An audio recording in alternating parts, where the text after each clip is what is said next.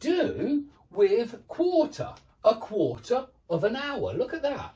And again, I think you should find that quite strange, because I certainly do.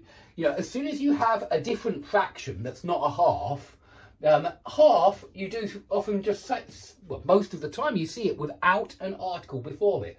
But quarter, we say a quarter of an hour, a quarter of the students, meaning, you know, 25% of the students, a quarter of the students. And so with other fractions, a quarter, a third, you do see an article there every single time. And so, yeah, a quarter of an hour, a third of my wages I spend on, I don't know, my mortgage, something like that. A third of my wages, yeah. So we do have an article before the other fractions, okay?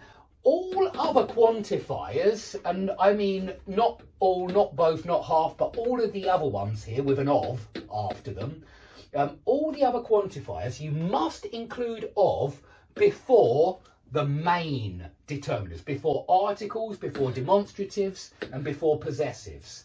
And so here are some examples.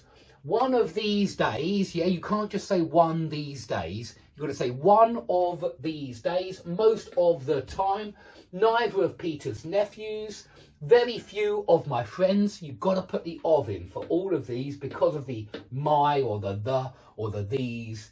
Some of the blame, yeah, I took some of the blame. 2 of those 5 teachers, yeah, so you've got to use the of, 2 of those 5 teachers.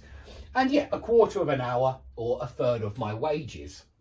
So I hope that's made the position and the order of determiners a little bit clearer.